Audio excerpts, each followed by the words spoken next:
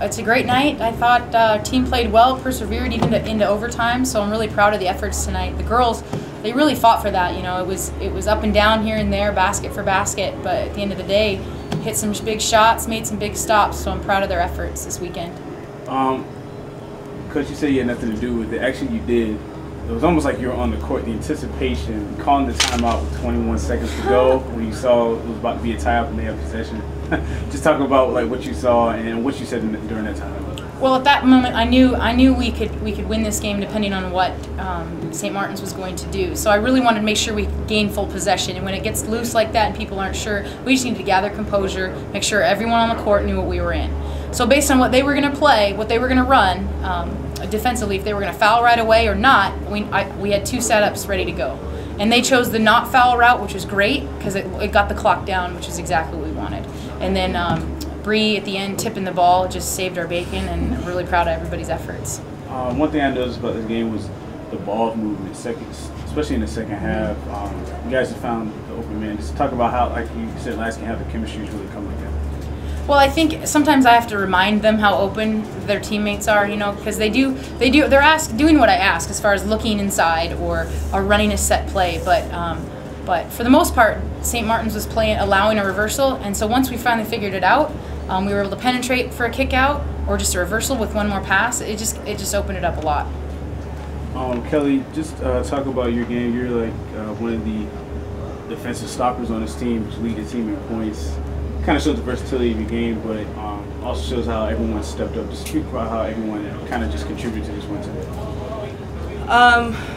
Well, I mean, we're a team. Of course, we all contribute. We're all talking on defense, and the talking on defense is what allowed for me to read the steals, and then coach having us go over the day before and shoot around their plays, so we kind of are familiar with their movements. But definitely, I feel like our team has been connecting better, and we just have more confidence in each other, and I think that's what's getting this done. Jack, you stepped up as well, you know, with 14 points.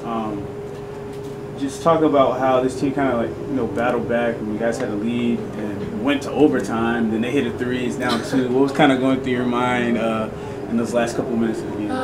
It felt kind of new. I can't remember the last time we had a game in overtime, high school, I think. But that's exciting to go through it with this group of girls. That's as much as you can ask for. This is what it's all about. So.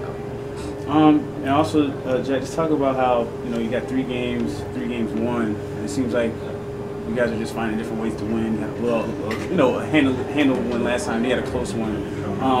How's this team kind of coming together and just getting through adversity? I mean, we've seen it all. We've been through all adversity, so we're just finding ways to do whatever we can. We're having confidence in our freshmen, in shooters like Marissa, defensive players like Kelly, our little point guard Panisa. So I think confidence in each other and in ourselves is our bread and butter right now. Coach, lastly, it's almost a similar situation with Jack said. I mean, you've seen the team now with 3 wins in a row.